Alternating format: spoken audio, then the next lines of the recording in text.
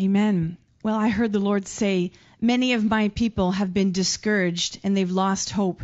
But in 2015, I'm going to restore hope.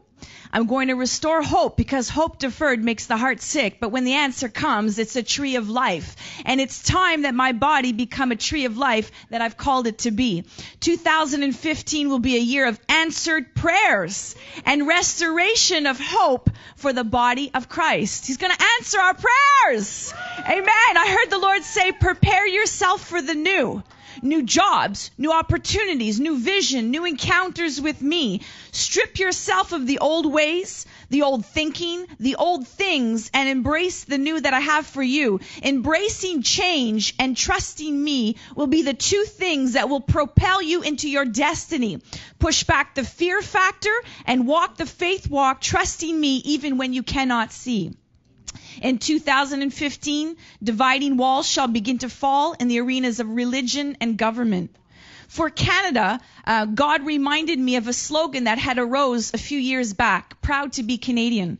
I heard the Lord say Christians will begin to arise and say, I'm proud to be Christian. Canada is a Christian nation, and my name shall be lifted up in Canada. Canada will be known around the globe as a Christian nation, and it will remain a Christian nation.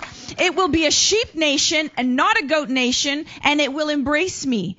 Canada will say, I'm proud to be a Christian nation. And then lastly, I heard for Eagle Worldwide Ministries, I heard the Lord say, relationship, relationship, relationship. In 2015, I shall release a new love that will embrace and cause strong relationships. In that place of relationship, there shall be a building and a growing and a great strength and productivity that will come forth. I'm releasing great favor in this hour. I saw a money bag, and I saw that it was tightly closed with a string, but then I saw the string get loosed and coins fell out, and the Lord said provision is on the way in 2015. Amen.